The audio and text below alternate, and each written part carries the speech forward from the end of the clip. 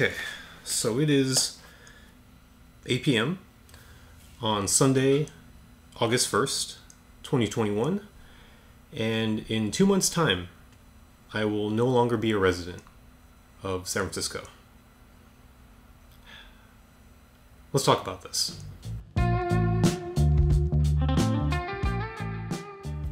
Don't really know where to start, but I guess enough with the theatrics.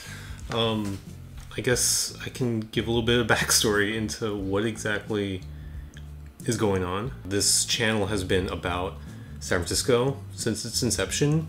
I've talked extensively about what it's like to live here, what it's like to grow up here, and I'm happy to have given people these videos so that they can learn a little bit more about this city, because I still think it's just the best place in the world to live. That being said, I will be leaving. Throughout the last couple months, I've asked myself many times the question of, do I even deserve to live here? Is it my right to continue to live where I was born? That's a tough question.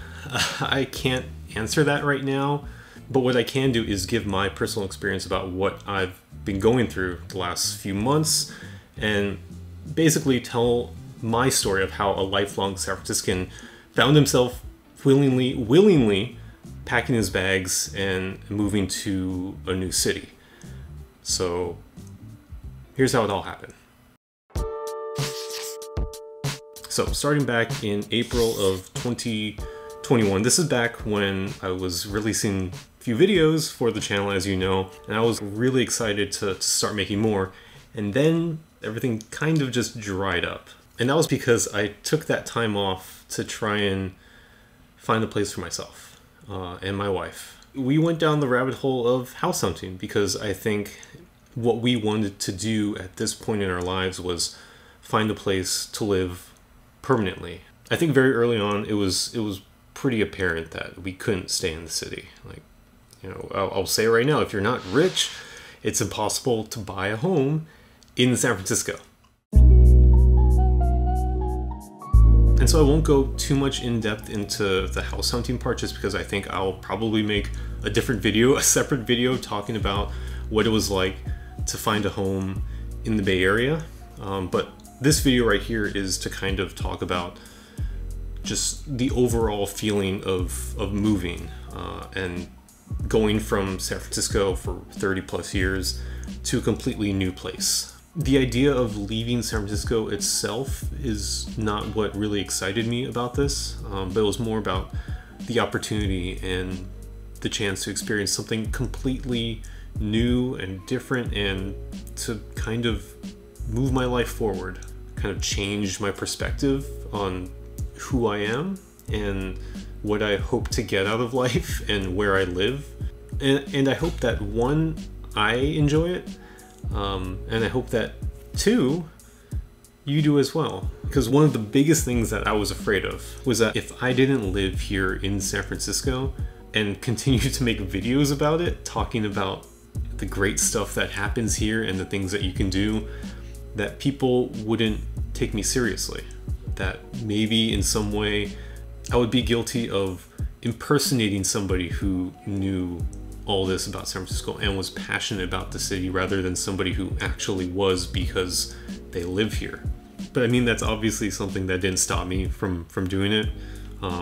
I will be leaving. The clock is kind of just ticking at this point, but I hope that, you know, for you guys watching, that you can continue to, you know, listen to my work and watch my videos and believe in the passion that I have for the city, because that has not left. Me physically, yes, I am no longer going to be physically in the city of San Francisco, but, you know, my heart is, oh God, I can't believe I'm saying this, but my heart is still going to be here. Big question, where the hell am I going? The obvious and yet not so obvious answer is the East Bay. However, it's not Oakland. It's not Richmond. It's not San Leandro. It's not Castro Valley. It's not Albany. It's not Berkeley. It's not Alameda. It's not any of these cities. It's the one city in the East Bay that you probably have never even thought about, and I didn't either until I decided to move there. I'm going to San Pablo. It's a city that I'm excited to experience, and I'm excited to see a city that has a much different pace to it. Excited to see somewhere different, and you know, I'm not trying to throw shade at San Francisco in any way. You know, I just think that change is good. It's like, I think back to my grandfather, and he grew up in a tiny little town alongside the Sacramento River called Isleton. And this town probably has less than 1,000 people living in there. But after World War II, he decided that he didn't want to stay there anymore. It was a way for him to kind of build something new, which was, for him, family. I'm not saying that that's exactly why I decided to leave, but his story kind of inspired me to not be afraid of leaving somewhere that you know, and to try something different for, you know, the sake of yourself and for your loved ones. I think that's important to at least try once in your life. If I have any advice for people who are leaving or looking to leave, or maybe don't want to leave or are scared to go somewhere else, I can't say that it's a good idea yet because I haven't done it yet, but there's just so much to kind of experience in life that I don't think a single change in where you live is going to turn everything on its head. I think it's just one small step in a greater, you know, you're basically what I'm saying. Life is long, but also incredibly short at the same time. So taking things just one step at a time and approaching moving to a new city like a little step. If I can do it, if I can spend my entire life here in the city and willingly get up and leave, you can do it too. If you want. Only if you want.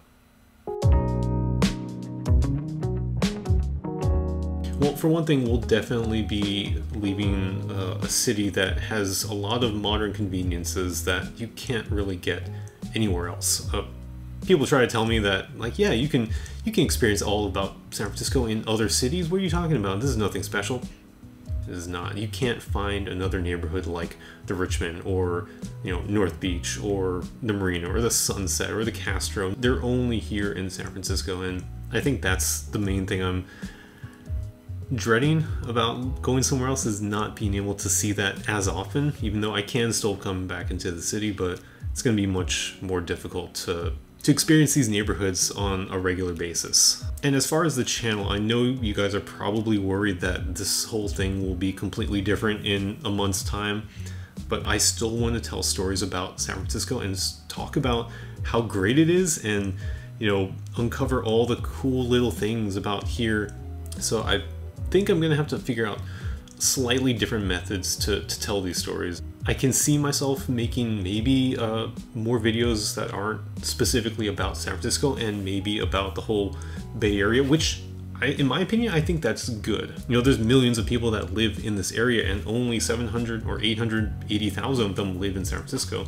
What about everyone else? And I guess the last question that I'll answer in this video is, will I be back? Of course.